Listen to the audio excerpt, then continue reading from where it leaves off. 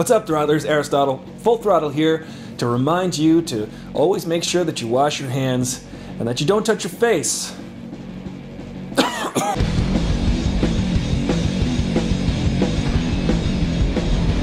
Officially, coronavirus has been ruled as a pandemic, but I've already got a jump start on staying in and not doing anything. Coronavirus is very serious and it can cause an illness called COVID-19, and you're at risk if you're very old or immunocompromised. So remember to wash your hands and don't touch your face. Don't touch my face either. But if you're like the general public, you don't really have too much to worry about, because this is me, and this is me with coronavirus.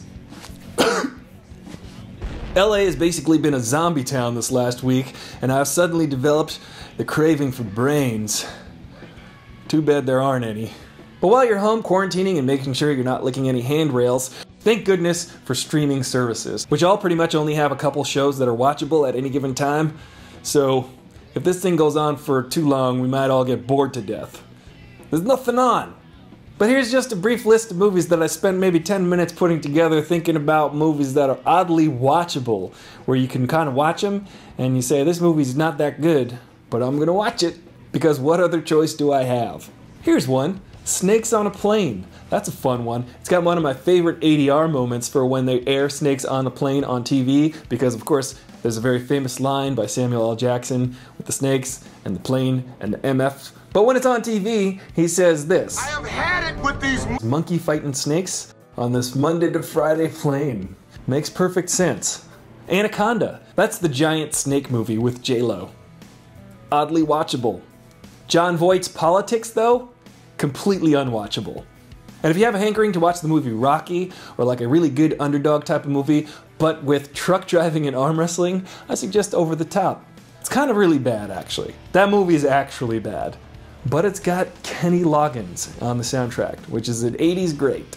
You're not a legitimate 80s movie unless you have Kenny Loggins doing music on the soundtrack. I'm gonna make a video about that, actually, how Kenny Loggins scored the 80s for us. And here's a good one. It's a total classic. I don't know how good of a movie it is. This particular movie has a lot of appealing ideas to a 10-year-old, like skydiving, surfing, and bank robbing. Yes, of course, that movie is Point Break, starring the one and only Keanu Reeves. And of course, if you got a movie with Keanu Reeves and Patrick Swayze and Gary Busey and Lori Petty, it's gonna be watchable in some way or another.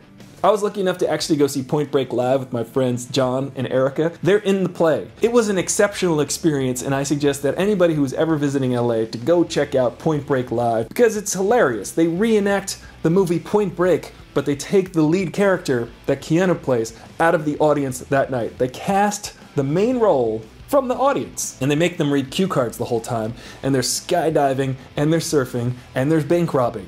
I talk all about that on FANSTORY podcast with my co-host Tara. John and Erica are our guests, so go check that out. And of course, if you're self-isolating or self-quarantining, or you're sick with the coronavirus, or you don't want to catch the coronavirus and you want to stay home and watch streaming videos, I suggest anything with Nicolas Cage, particularly Wicker Man.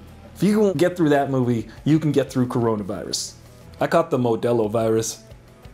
So if you guys have any suggestions for bad movies that are oddly watchable, let me know in the comments below. I was actually shocked and amazed that I liked the movie Spencer Confidential on Netflix. I thought I wasn't gonna make it 3 minutes in. I watched the whole thing, I laughed out loud, and I enjoyed it. But it's not that great.